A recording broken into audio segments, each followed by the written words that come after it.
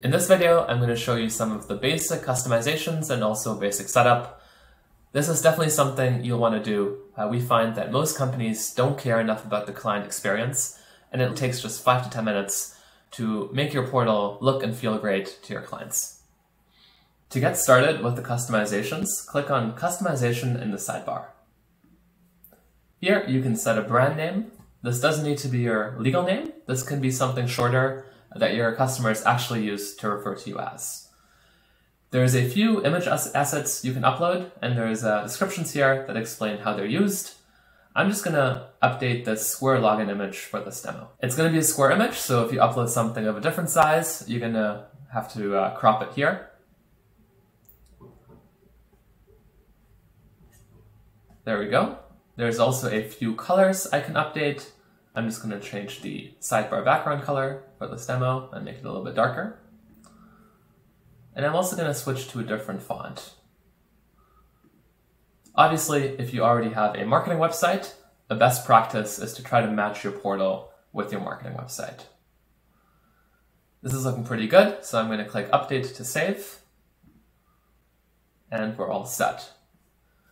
Now if I go to my portal and refresh, I can see that the font is updated and the sidebar color is also updated. That is perfect. Next up, let's look at some of the app customizations. So for that, go ahead and click into App Setup. So here are all of the apps that are currently enabled, and I can actually reorder them if I want to change how they're surfaced in the sidebar. One of the things we recommend is disabling any apps you don't need. So for instance, if you don't need the help desk, you can click on Edit, and then you can disable it. You can always bring apps back if you need them.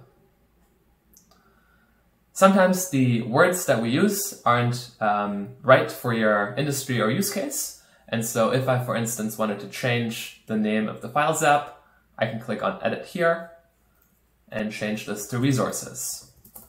Each app also has its own settings, as well as an icon, and you can update those on the app details page.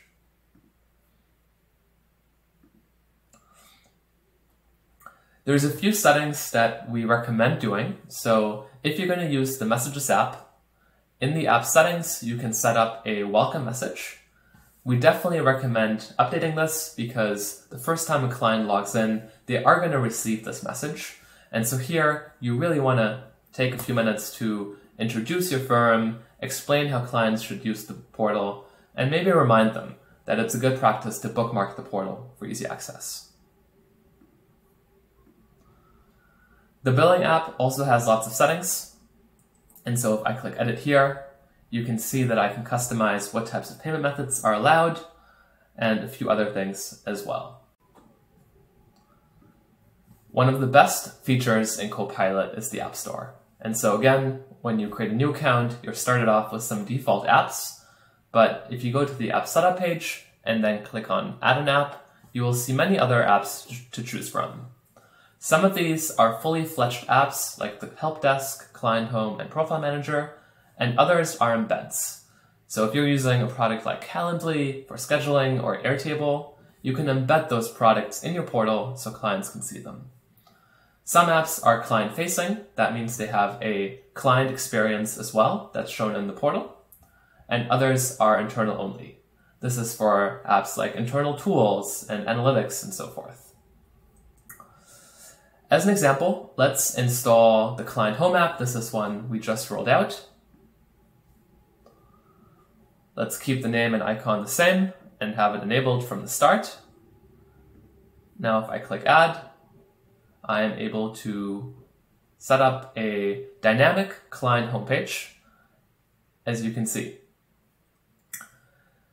I'm going to keep this all the same and go back to the app setup page. And what I'm going to do is move this new app to the very top. Since this is a homepage, I want this to be the default page that clients land on when they go to the portal. Now let's save that change. And now when I go back to the portal that I showed you previously, it looks like all of the changes are in. Let's click on the homepage. Perfect. That works just as expected. Let's log out of this portal real quick to see if that square image also came in. And it looks like that worked as well. So we are all set. The final thing that you need to know about initial setup is that you can grab your portal's login URL down here. And what most businesses will do is they will take this URL and add a login or client portal button at the top of their marketing website and link to this portal. You can use this URL here directly, but if you're going to add a custom domain later, watch our video on getting that set up, as the link will change. And so if you're going to do that, we recommend doing the custom domain setup first. The other thing you can do is add a sign up button to your marketing website. This is going to let visitors create their own accounts. And to find that link, click on settings, and on this page, you will see the item allow client user direct setup, and you can copy the link here.